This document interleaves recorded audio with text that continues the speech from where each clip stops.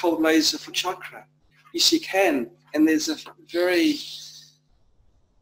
interesting thing which I've seen firsthand, where this healer used spooky cold laser to eliminate a sensitivity this person had to a pet, and they used muscle testing to provide the feedback, and they're using it on the chakra points.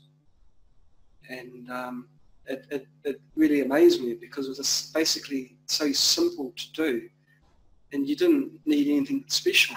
He used something similar to the twin laser, because the wrist laser was too large, and they shot it over the chakra points and the pineals, and the allergy for pets was eliminated.